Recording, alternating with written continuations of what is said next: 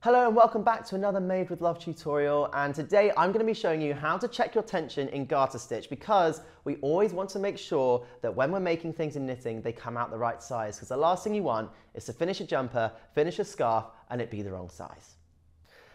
Here we have a tension swatch, which I highly recommend that you do in order to get your garments to come out in the correct shape and also the right size. So here I did a little swatch, and in your kits you will be getting a little description about what your product is. And this product, sorry, let's do that again.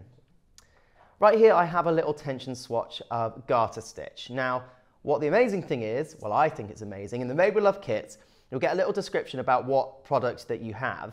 But this little card is 10 centimeters by 10 centimeters, and that is what all tension gauges and knitting gauges are based on. So you're not going to need a tape measure or a ruler. You can just use this piece of card.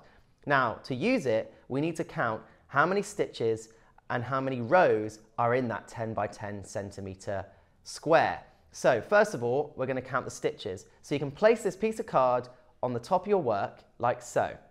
Now, what I'm going to do and show you using by the needle is to count the stitches. So you just rest it on like so, and you can count the stitches that are on top of this 10 centimeter square. So you have 1 stitch, 2 stitch, 3, 4, 5, 6, 7, 8 stitches.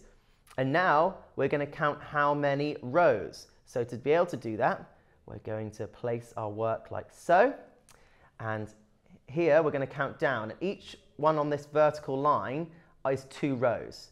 Okay, so what we're going to do is start like so against this stitch, and that would be row 0 because it's not on the 10 centimeter square. So there we've got 2, 4, 6, 8, 10, 12, 14, 15. 15 rows by 8 stitches, and that is how we measure tension in garter stitch.